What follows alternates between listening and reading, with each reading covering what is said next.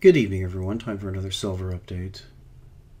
Now, this is the 2-hour chart of gold provided by netdandia.com. You can click on the link below. Just want to point out a few things here. You can see this tremendous volume spike that we have. Doesn't quite correspond with a bottom. It actually corresponds with a higher low. But now the volume is dropping, and we're testing the depths that we made all the way back in May there at around 1240. Same thing going on in silver. We actually dipped below the 19 price. You can see it doesn't really show up on this chart as much. If we pull out a little bit more, you can see that silver is doing some pretty serious volume here. It's not like, if we go out to the daily, it's not like the volume we did with the Boston bombing spike down, but you can see that it's a fairly large increase to steady volume. So what's going on? Well, there are some changes going on in the world, and the big trends that we're following recently are going to be the trends going on in the euro. You can see that again, large volume, a stair-stepping down effect in the euro. Euro's down in the 128 range. You can see that's a drop from the 137 range just from back in June. So a big devaluation going on in the euro, as well as a big devaluation going on in the Japanese yen. You can see that big change. Moved from around 100 to 106. That's a 6% change, a 6% devaluation in the value of the Japanese yen. And you can see that in the dollar index. I pointed out in the last few updates here, we've moved from 79.8 all the way up almost to 85. So a fairly big move going on in the dollar. What does all this mean? Well, I'm not sure. I can't tell you for sure what it means, but there's big changes coming really quick. So I wanted to start off with this Zero Hedge article that came out today. And this is going to be a big rabbit trail. So before I investigate the rabbit trail, go down the rabbit hole on this one, let's look at this article. Obama's former chief economist calls for an end to US dollar reserve status. Really? Seriously? So that's pretty shocking. Now, this is actually a quote from an article authored by Jared Bernstein of the New York Times. So let's just skip the Zero Hedge here and go straight to the New York Times. Now, the name of the article is Dethrone King Dollar. Here's the op-ed. You can see it was August 27th in the New York Times. And so we'll read a little bit of this. Washington. There are a few truisms about the world economy, but for decades, one has been the role of the United States dollar as the world's reserve currency. It's a core principle of American economic policy. After all, who wouldn't want their currency to be the one that foreign banks and governments want to hold in reserve? Yes, actually, I would ask the same thing. Who wouldn't want that? But new research reveals that what was once a privilege is now a burden, undermining job growth, pumping up budget and trade deficits, and inflating financial bubbles. To get the American economy on track, the government needs to drop its commitment to maintaining the dollar's reserve currency status. Wow, that's a big change. The reasons are best articulated by Kenneth Austin, a Treasury Department economist, in the latest issue of the Journal of Post-Keynesian Economics. What's the Journal of Post-Keynesian Economics? Are these people who realize that Keynesianism is a failure? Or are they a new branch of Keynesianism? We'll see. That we're not going to find out. Needless to say, it's his opinion, not necessarily the department's, on the assumption that so that tells you right there, here's a big trial balloon we're going to float On the assumption that you don't have the journal on your coffee table, allow me to summarize. It is widely recognized that various countries, including China, Singapore, and South Korea, suppress the value of their currency relative to the dollar to boost their exports to the United States and reduce its exports to them. They buy lots of dollars, which increases the dollar's value relative to their own currencies, thus making their exports to us cheaper and our exports to them more expensive. In 2013, America's trade deficit was about $475 billion. Its deficit with China alone was $318 billion.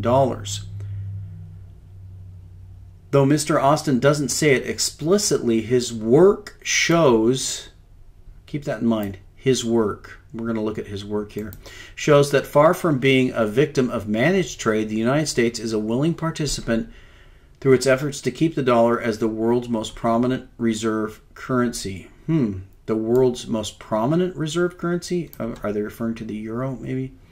When a country wants to boost its exports by making them cheaper using the aforementioned process, its central bank accumulates currency from countries that issue reserves. Well, how does it do that? How does a central bank accumulate currency? It has to export. To support this process, these countries suppress their consumption and boost their national savings. How does a country suppress their consumption?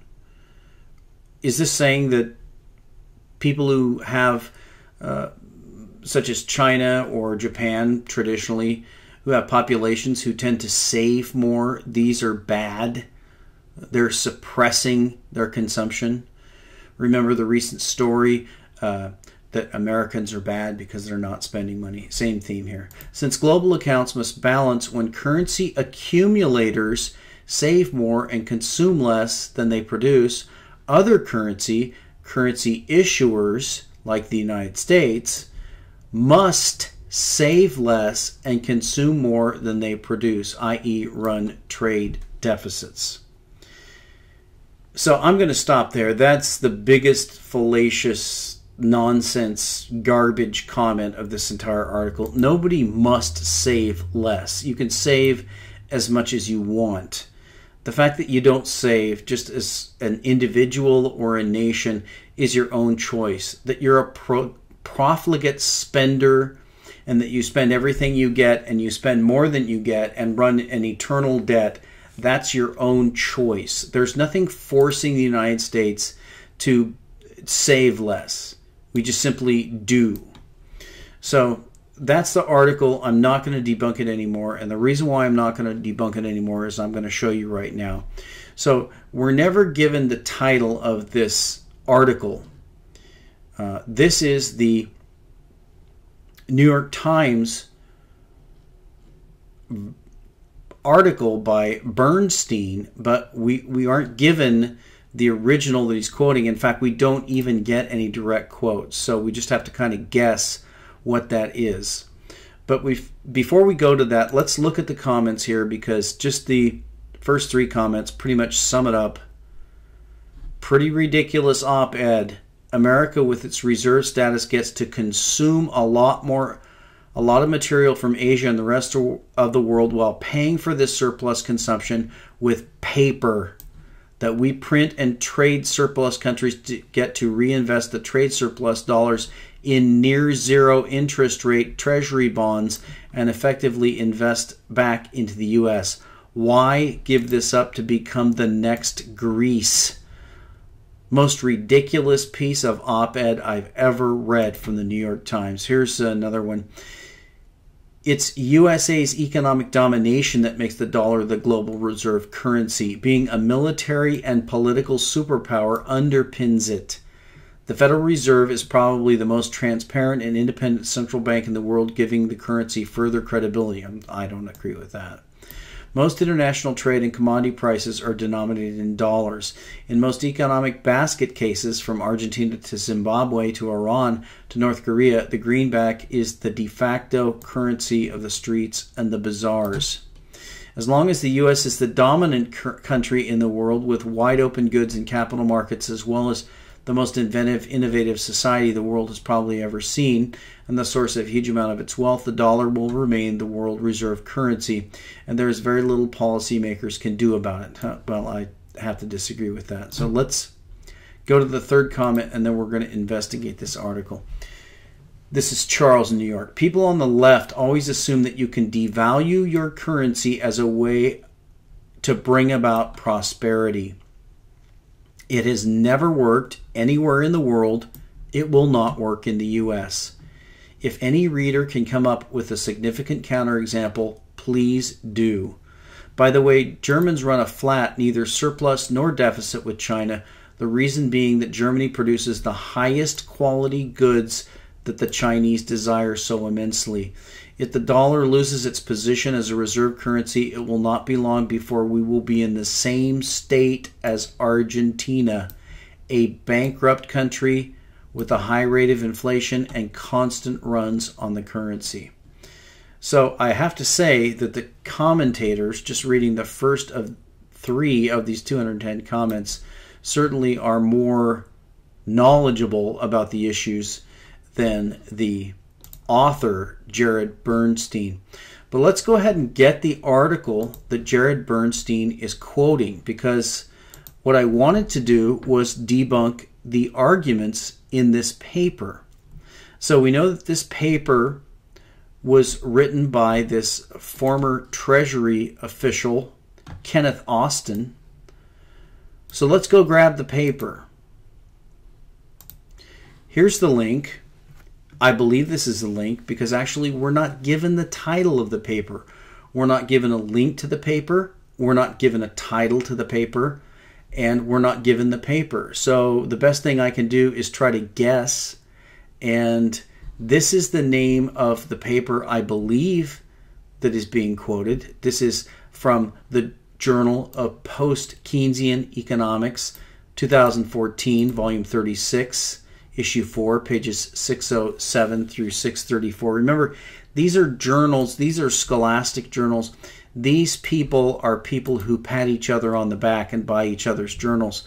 And that's how they keep themselves in business. But here's the title: Systemic Equilibrium in a Bretton Woods II type international monetary system, the special roles of reserve issuers and reserve accumulators. So that's pretty much the dead giveaway that this is the article. And so let's go ahead and click on the download link here. And that takes us to ME Sharp. And ME Sharp gives us a link to the PDF and the HTML. And this is Kenneth Austin, U.S. Treasury Department, University of Maryland, University College. This article develops a model based on balance of payments of the new international monetary system. It shows that if some countries engineer current account surpluses by exchange rate manipulation and foreign reserve accumulation, the burden of the corresponding current account deficits falls first on the reserve issuing country. So I think this is the paper. I don't know. But let's click on the PDF. Oh, you need a username and password. So this PDF is not available to the public. Remember, the most transparent administration in history. So we have this former White House Treasury official writing a paper that you can't read, being quoted by Zero Hedge, who's quoting Jared Bernstein of the New York Times, but there are no quotes of the original article. So something very fishy there, not something that I put any trust in. So I'm not going to waste any more time on that. Obviously, these people have no intention of debating the facts. Hopefully somebody like Peter Schiff will go and pay, I believe the number I saw was a $465 annual fee. And by the way, I also looked at the download statistics. A total of 65 people have actually read that PDF. So whatever you make of that. But let's go to a more important article here. And this is an article from David Stockman. And this is an article that is absolutely shocking. This is one we covered in the blog, and I have beat the drum on these issues for the longest time. These government workers are so greedy, they're so insane, especially the teachers and the administrators, that they are literally the parasite that kills the host. There's no question that these parasites are going to kill the host. When you see the numbers in this article, you will be absolutely speechless. The saying that I've quoted many, many times as I've covered these issues many, many times is that if something seems too good to be true, it probably is. And trust me, these pensions are too good to be true. So let's look at this article. From 2013 to 2014, the number of teachers receiving six-figure pensions in Illinois increased by 24%. Today, 6,000 retired Illinois teachers are collecting at least $100,000 in annual pension money. Yet, as Kelly Riddle reports for the Washington Times, if the Illinois Teachers Retirement Service, TRS, were forced to pay out the pensions it owes today, it would only be able to pay retirees 40 cents for every dollar. Indeed, the state's pension fund is in trouble.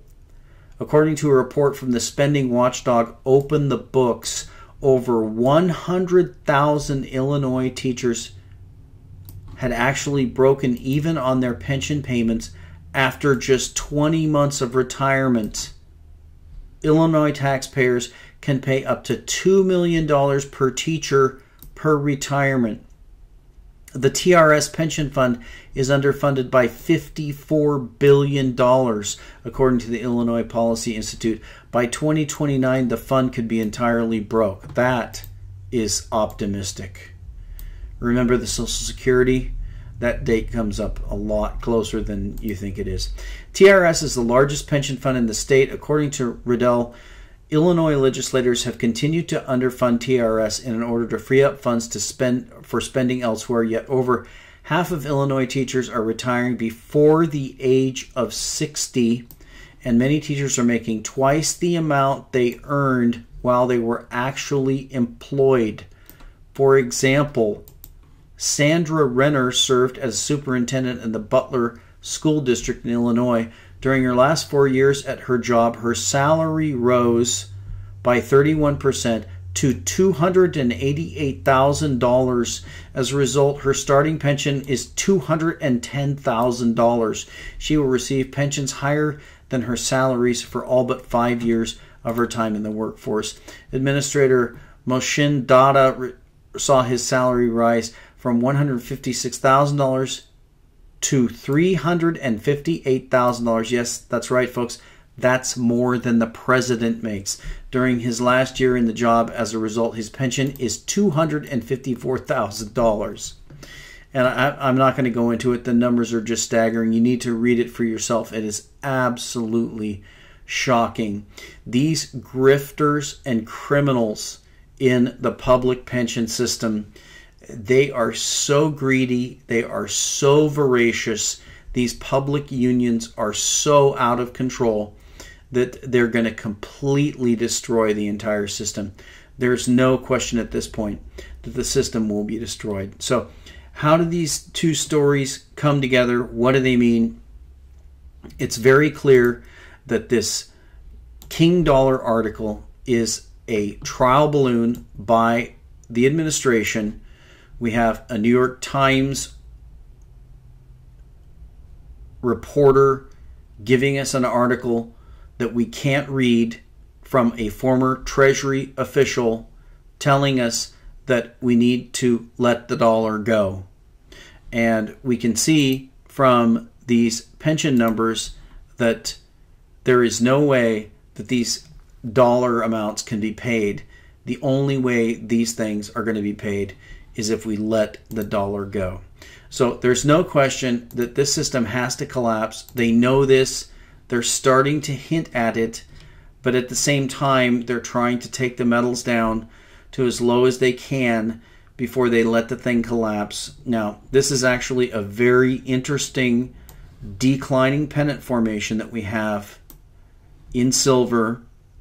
It is almost a textbook declining pennant, and this is something that needs to be watched very closely because There may be a washout low to this thing. I've been predicting for a very long time they may actually try to test that $15 price.